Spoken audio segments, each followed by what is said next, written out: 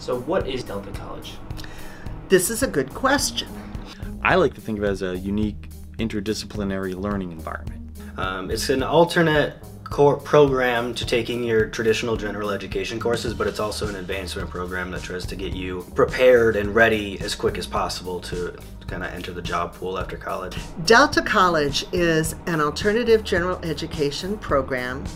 That means that you can finish all of your general education classes within the Delta envelope. My favorite part about Delta College was mainly the experiential learning aspect of it. They really forced you to do the work hands-on yourself, and I think that's very important coming into college. I think it's a great way to, get your name out there and really get that good experience that you need right away as a freshman coming into college. Often students come to college with no idea what they want to do when they grow up. Experiential learning gives students a chance to practice, to get out there and figure out what it is they want to do. We learn by doing, right?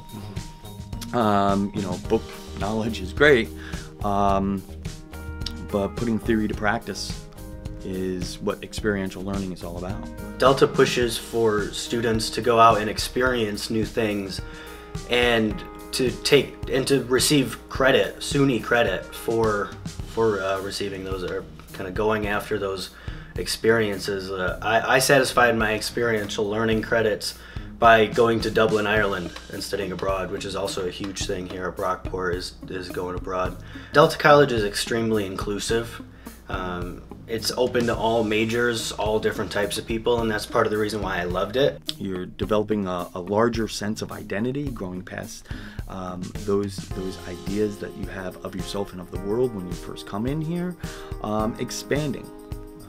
What does it mean to be a citizen in the world? What problems are you going to tackle in life, and how? I think, in short, I like to believe that students leave Delta with a greater empathy and also confidence.